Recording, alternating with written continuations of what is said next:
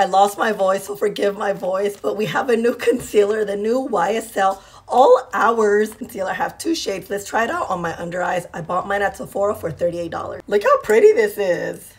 Look at the doe foot. Very nice. LC5, LCW. So I'm gonna add LC5 here. It feels very lightweight. It has a bit of a matte finish, but hydrating at the same time. This coverage right here is nice.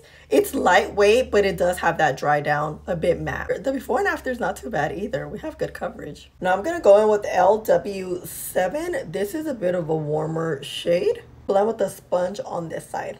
Under eyes are not looking as smooth, or the lids. I'm gonna set with Maybelline powder. Okay, no lie, you guys, makeup looks a little better. Under eyes don't look as bad as we started, but let's wear test. Of course, turning down the lights, it doesn't look that bad. 11 hours later, concealer wore beautifully, but you know what? Let's see how it wears on day 2.